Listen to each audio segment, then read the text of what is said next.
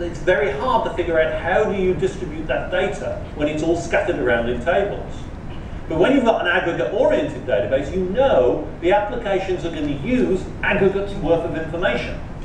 So as a result, as long as you keep your aggregates together, as you move them across, scatter them across the cluster, then you've got a reasonable way of managing them and retaining them, because you know people are always going to take a whole aggregate at a time.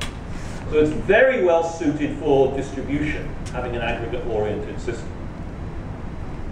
If you want to access your data in different styles, depending on what query you want to run or what screen you want to show, and you're always looking at your database in different ways, then you want to go relational.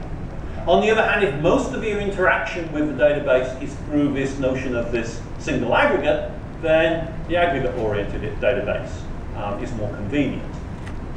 Now, when you've got your data in an aggregate-oriented database, you can rearrange it into different aggregates. And in fact, when you hear people talking about the role of map-reduce jobs and things like that, that's what they're talking about, this ability to organize it into these different units. But the important thing to remember here is the aggregate orientation is helping you in some scenarios and not hurting you in others. And it's the balance between the two scenarios that makes you decide whether an aggregate-oriented approach may be useful to you or not. They're not aggregate-oriented, but they also are schemaless. So again, a graph database allows you to attach any particular data with or without a schema.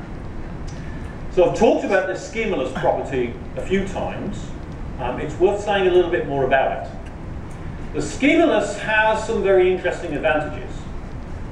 If you've ever had to do custom fields in an application where you want to allow users to attach any information to the customer that they might want to store, trying to store that in a relational database with a fixed schema can be a right pain in the neck.